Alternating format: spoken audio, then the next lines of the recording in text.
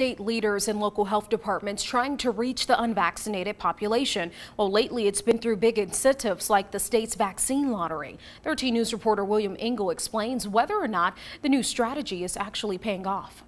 Since the first day COVID-19 vaccines were approved, health leaders were busy finding ways to get shots in people's arms. We really are trying to look at what's meaningful to people, and that will take, I think we'll have to continue to do the analysis on this. The newest plan is to incentivize vaccination. We've seen it in the state's weekly vaccine lottery for vaccinated residents, and even local health departments like Winnebago County giving out gift cards to get people vaccinated. People's time and their consideration of vaccination is an important, subject, and its value. And we wanted to give something of value to really recognize that. But so far, results at a local level are mixed when it comes to if incentives are working. We noticed on our event for Food Truck Tuesday, we did incentives. On the days that we had incentives, our numbers were up versus the day that we didn't have an incentive.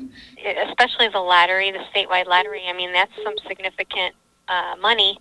So it would certainly impact some people, I think, but those who just are adamantly against it, I don't know that it's going to sway them. Whether it's new incentives or a different form of messaging, health experts say there's still a major sense of urgency to get people vaccinated. Because we really do need this, and Delta variant and COVID in general is surging back. It's up 100% in almost every single state of this United States. For your 13 Weather Authority, William Ingalls, 13 News.